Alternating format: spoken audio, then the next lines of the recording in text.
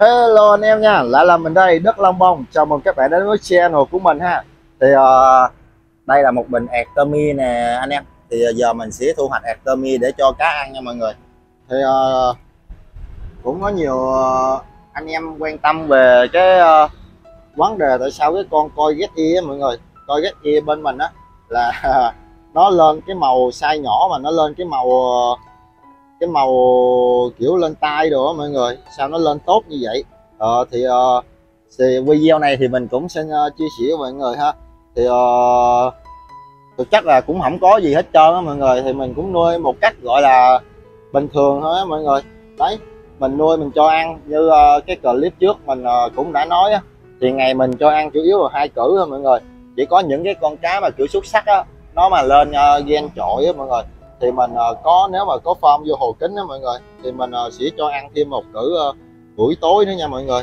Chứ hầu như là cái cá mình chỉ ăn 2 cử thôi mọi người. Đó thì cá con, từ cá con nè, cá trưởng thành nè, thì nó sẽ cho ăn gì thì trong cái clip này mình sẽ cập nhật cho anh em luôn ha. Thì đây là một nguồn thức ăn mà không thể thiếu này mọi người. Đó thì đó là Artemia nha mọi người. Tại vì cái con coi ghét kia này mọi người, nói chung là mình thấy nó cũng khá là đơn giản mà mọi người. Bung size á, thì mọi người sẽ cho ăn trùng. Còn nếu mà để cho muốn lên màu đẹp nè, tay bơi á, nó màu đậm nữa mọi người, thì cái con Artemia nè nó là đồ đạm cao, thì nó sẽ hỗ trợ được về cái phần đó ha mọi người ha. Hoặc là mọi người cũng cho ăn cá thôi cũng được mọi người. Đấy, nhưng mà để cho cái chất lượng cá mà gọi là ok nhất á, thì mình có cho cá ăn thêm Artemia nữa mọi người. Thì giờ mình sẽ thu hoạch Artemia đi cho cá ăn, rồi mình cũng sẽ nói tiếp về cái vấn đề này ha mọi người ha. Nói chung là theo mình thấy thì nó cũng khá là đơn giản á mọi người, chứ cũng không có gì hết trơn á. Mọi người đợi mình tí nha. Đây mọi người, đây là một nguồn thức ăn mà có thể gọi là dồi dào dinh dưỡng cho cá bảy màu. Đó. Đây, giờ thì mình sẽ phải đổ nó ra thêm một cái thố nữa nha mọi người, thì mình mới bắt đầu cho cá ăn được ha. Thì đây, cái công đoạn này á mọi người là cái công đoạn mình lược bớt nước muối ha mọi người ha. Tại vì nếu mà cái hồ mình mà nhỏ mọi người, mình cho nước muối nhiều quá thì nó cũng không tốt ha mọi người. Đấy. Còn cái ấp Artemia á mọi người thì chắc có nhiều anh em biết rồi, với lại ấp nó cũng đơn giản mọi người. Mình cũng có một vài cái clip đó, làm từ bình ấp cho tới ấp cái Artemia như thế nào luôn mọi người. Anh em có thể xem và tham khảo nha. Rồi giờ thì cùng mình cho đi cá ăn nha mọi người. Đây, một nguồn thức ăn rất là giàu dinh dưỡng nha mọi người. Thì đây mọi người, thì mình sẽ nói về cái vấn đề là cá bên mình ăn gì ha, mà cái màu nó lên tốt, cũng như là nó kiểu nó lên tay bơi rồi đậm đó mọi người. Thì cũng không có gì hết trơn mọi người. Thì đây, thì bình thường mình cho cá ăn sao thì hôm nay mình cho cá ăn vậy luôn mọi người. Thì mình cũng sẽ quay video cho anh em xem ha. Thì đây mọi người, đây là cá con này mọi người. Đó mọi người thấy không, lúc nhúc hết trơn nè. Đó thì cá con mà sau khi mới nở mọi người, từ 1 cho đến 7 ngày tuổi, nếu mà nói chung cái size nó còn nhỏ mọi người, thì mình sẽ cho ăn Artemia. Đó, mấy con Artemia này mọi người thấy nó nhỏ so với kích thước con cá con không, thì mình cứ cho ăn nhiều lên mọi người. Nếu mà anh em có thời gian á, thì anh em có thể cho ăn một ngày tầm 3 đến 4 cử á, thì cái con cá con á, nó rất là nhanh lớn nha mọi người. Đó, còn nếu mà không có thời gian như mình đó mọi người, thì một ngày mình chỉ cho các con ăn được tầm 2 cử là cao rồi đó mọi người. Đó, thì tầm 2 cử thôi, 2 cử Artemia như thế này ha mọi người ha. Tùy vào mức độ cá mà mọi người có thể cho ăn nhiều hay ít ha. Ở đây sẵn chị mình có cá mái đang mang bầu này mọi người. Đó, nó chuẩn bị hạ sinh cho mình nữa. Là con này mọi người là nó bị tóp bụng luôn á, quên, nó bị xù vảy luôn á, mà mình không bỏ. tại vì cái lưng nó đẹp quá mọi người, với cái body nó đã quá nên mình cũng giữ lại luôn. Đây là vài cái combo hổm mình lấy về mình cũng có share lại cho khách đó mọi người. Nó đĩa leo veo mấy con cái mình để lại còn tới giờ ha. Đó thì đây mọi người, đây là cá mới đĩa hồi sáng luôn mọi người, mình đi thu hoạch hồi sáng luôn nhưng mà mình không có quay video được. Đó thì đó mọi người thấy mình cho ăn không, một lần mình cho ăn như đây đó mọi người.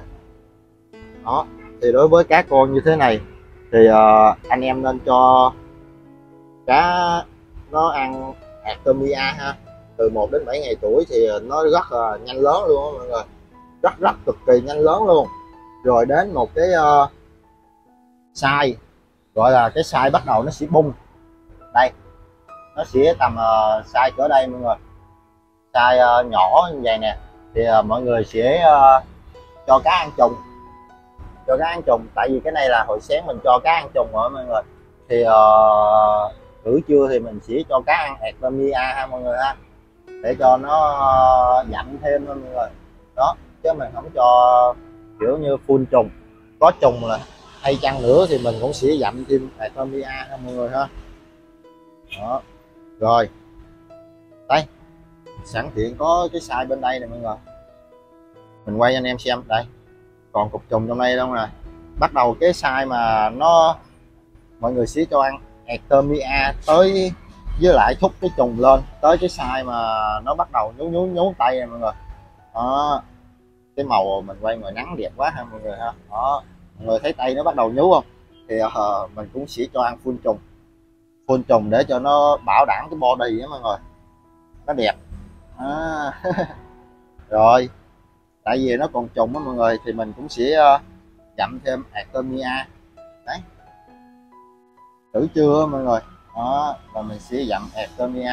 Đó là cái con cá nó tự lên vậy thì chắc là cái đây là cái cách mình cho ăn luôn á mọi người, chứ mình cũng không có kiểu bí quyết hay là gì hết á. Nói chung là cũng có khách hỏi đấy, rồi sẵn tiện cái vấn đề này thì mình cũng lên đây mình quay video lại chia sẻ với anh em thôi. Nói chung là cái con cá anh em cứ nuôi tốt, cho ăn đều đặn đấy, ngày tầm ít nhất là phải 2 cử ha.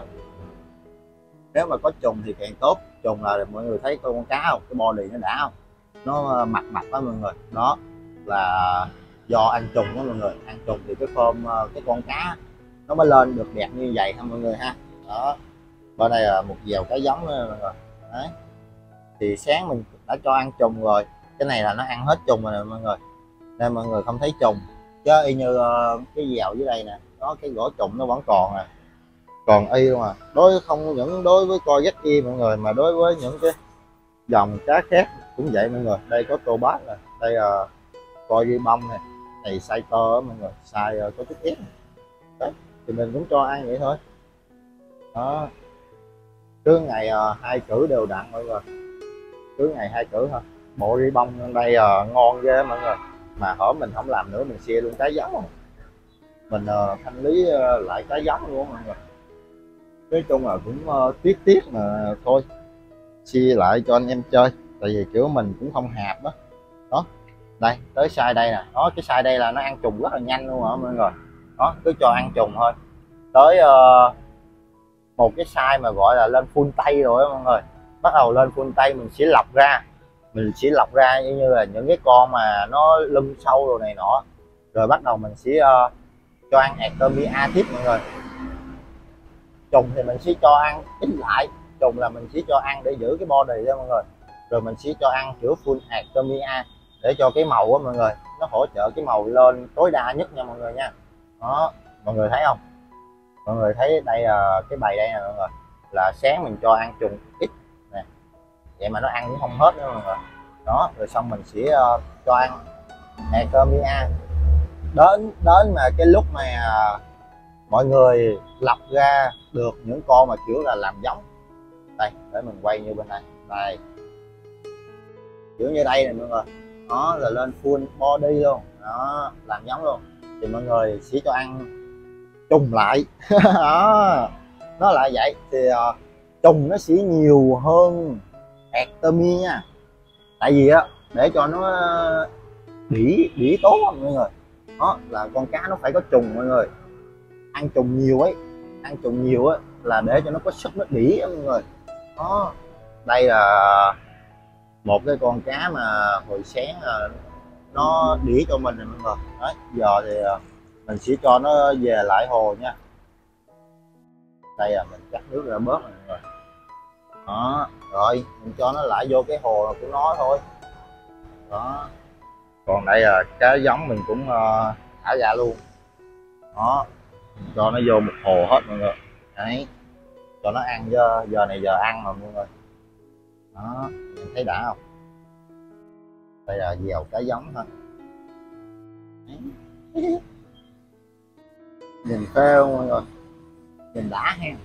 Cá giống coi ít gì thì coi ít gì dở rỉa mà mọi người, nó cũng đâu có mắc như hồi đó đâu, chỉ có kiểu sai làm giống nè, có cái gen cá như thế nào thì nó mắc hơn mọi người. Đó, còn cái đó là anh em phải trải nghiệm nữa anh em mới biết. Đó, còn mình thì ở trên đây thì mình có cái gì thì mình nói cái đó thôi mọi người. Đó, chứ mình cũng đâu có ý gì đâu. Đó thì đó là cái cách mà mình cho ăn đó mọi người. Mình cái video trước là mình cũng có nói rồi, còn cái video đây thì kiểu mình sẽ nói thêm một tí thôi. Đó, như là những cái con này là mọi người, giờ là cần ăn Artemia. Đó, rất là cần ăn Artemia luôn mọi người, tại vì nó là cái màu sắc, cái màu tại bơi á mọi người, nó lên một phần là do gen, một phần là phải do thức ăn đó mọi người. Đó, mọi người cho ăn như thế nào, cho ăn có điều độ hay không, nguồn thức ăn mọi người có đầy dinh dưỡng hay không. Đó, Artemia đây thì là một nguồn thức ăn có thể gọi là giàu đạm ha mọi người ha, đạm nó nhiều. Đây cái con cá nó ăn á, nó lên màu sắc rất là tốt mọi người thấy không. Đây là cá trống à, cá trống đỏ lè đỏ lét luôn mọi người. Lúc nào con cá trống nó cũng phun trước con cá mái đó nha mọi người. Đó, con cá mái nè giờ nó mới lên tay, tại vì cái đây là hàng nhú á mọi người, cho ăn trùng quá cá nó lớn mất cái phơm. Đó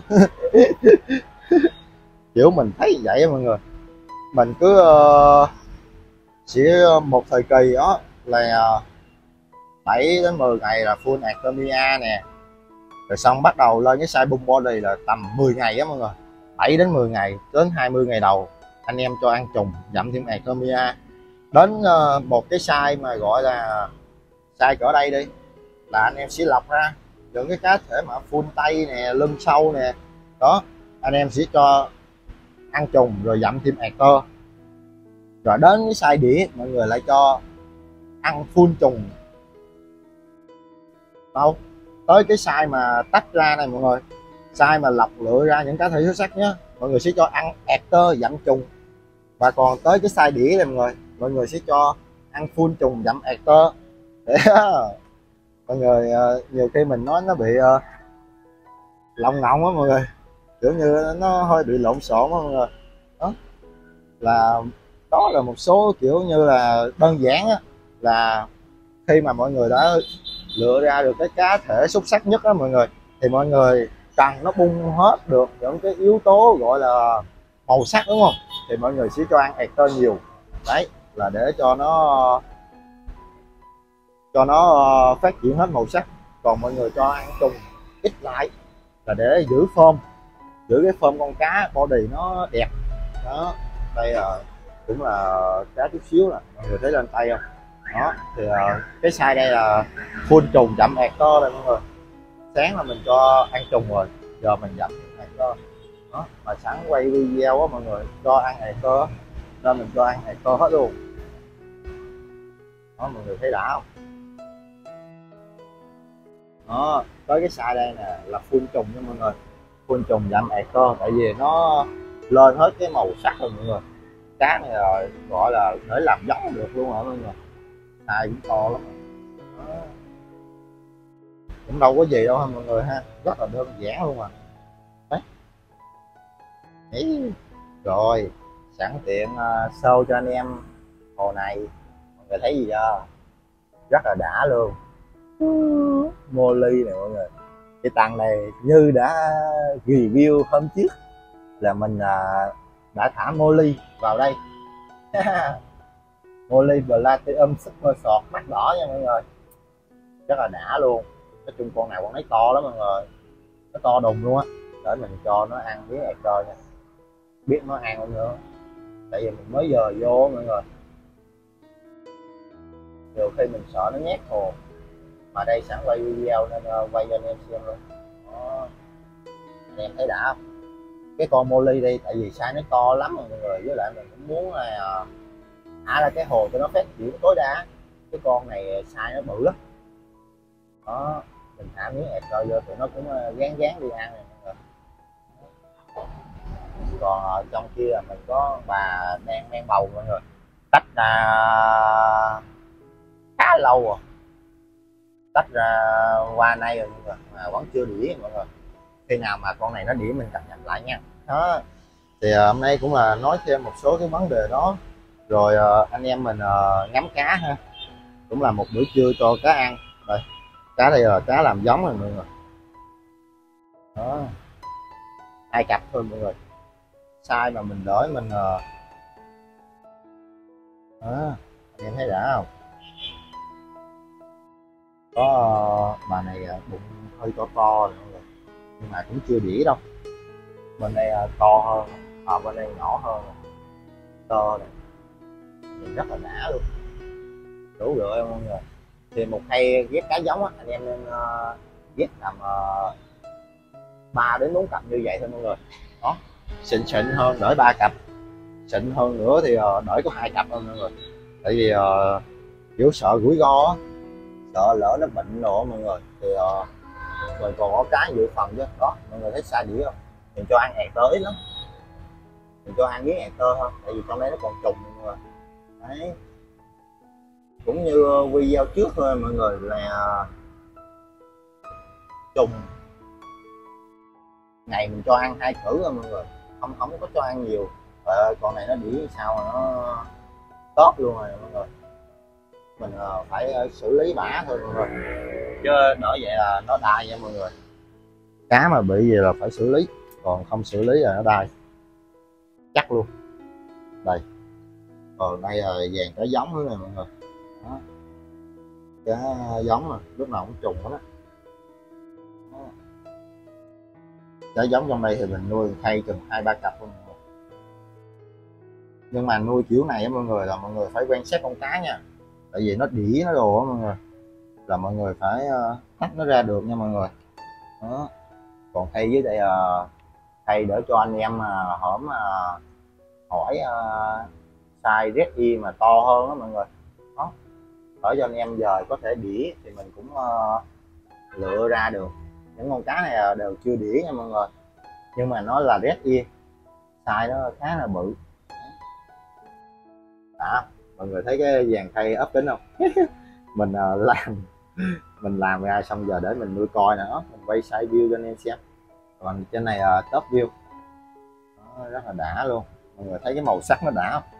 Màu nó tươi với mọi người, hàng này làm giống rất là ok nha, đối với những anh em thích giờ nuôi mà có cá con anh em, và anh em lấy về nó đĩa luôn, nó khá là ok. Còn đây là cái bộ Molly mình hay quay ở ngoài cho anh em xem nè, giờ mình cũng vào vô trong luôn mọi người. Đây là Molly Platinum nha. Trời ơi cái bầy này nó dạng đó, để mình cho nó ăn luôn, cho nó ăn quay cho mọi người xem. Nói chung mấy con Molly này mình thấy nó khá là nhát mình cho Atomy vô coi mọi người coi nứt nguyên gốc luôn nè, nó không bệnh đâu nha mọi người coi nè. Mình đi mà ra xa một phát là nó bu lại nó ăn chắc luôn.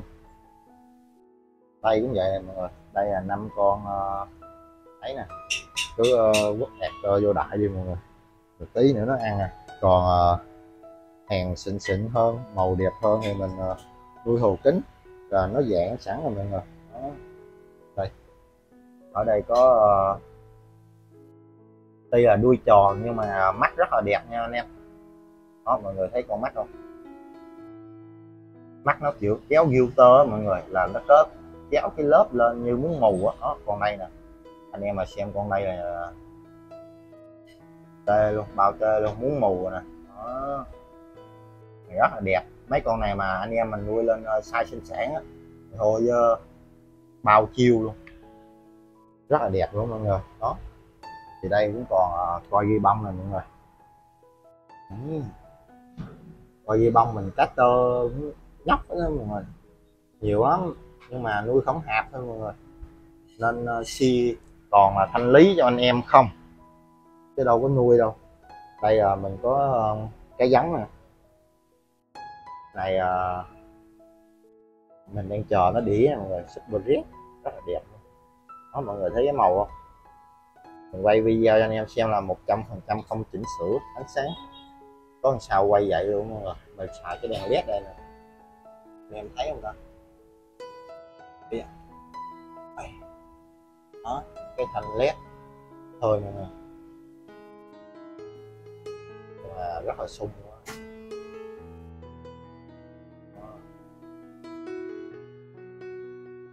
Quá tuyệt vời. Đây anh em thấy không, nó bu lại nó ăn rồi nè, mà gặp người cái nó nhát gì á mọi người, khá là khó chịu. Mọi người thấy nó bào không? Mấy con này bào dữ lắm, mấy con này lên rồi sai mà có bụng á, nhìn rất là đã luôn. Rồi qua tiếp phía bên đây cũng coi rất gì giống, quay anh em xem.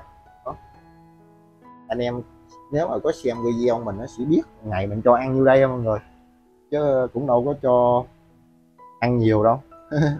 Đấy. Rồi ok anh em ha, thì đó cũng là một số cái cách mình cho ăn, anh em có thể tham khảo nha. Đó thì cũng chả có gì gọi là đặc biệt hay ghê gớm, thì mình có làm sao mình cho ăn vậy á, mình quay video cho anh em xem, anh em có thể tham khảo nha mọi người. Đó thì cá mình vẫn lên đều đều nha mọi người. Đó, tay bơi thì vẫn nhú ok. Đó, cái size này bắt đầu atomy dặm trùng để cho giữ form rồi bắt đầu nó lên luôn, lên tay hết trơn luôn. Đấy là đẹp, xí đẹp thôi mọi người, rất là ok. Bài đây cũng vậy mọi người. Đó, giờ những cái con cá đầu nấu tay vậy mọi người, chế độ dinh dưỡng thì sẽ atomy nhiều hơn để cho cái tay bơi mọi người nó cung cấp cái màu á. Đó là nó sẽ ok ha mọi người ha. Rồi video của mình chắc cũng xin kết thúc tại đây nha mọi người. Đó là một số cách cho ăn cũng như là trong quá trình nuôi coi cái kia thì mình nuôi vậy mọi người. Lên cái size con cá này, rồi body con cá này, màu sắc này, thấy là nó sẽ cân đối nhất và nó sẽ là đẹp nhất. Đó anh em ha. Đó, anh em có thể tham khảo rồi có thể nuôi theo, hoặc là nếu mà thấy có thể áp dụng xem như thế nào không mọi người ha. Mình nuôi sao mình chia sẻ anh em vậy thôi mọi người. Rồi thì video của mình cũng xin kết thúc tại đây nha mọi người. Bye bye mọi người nha, hẹn gặp lại mọi người ở video sau. Quên nếu mà thấy cá đẹp thì anh em có thể ủng hộ mình nha, số Zalo thì có ở trong phần mô tả. Cảm ơn anh em nhiều.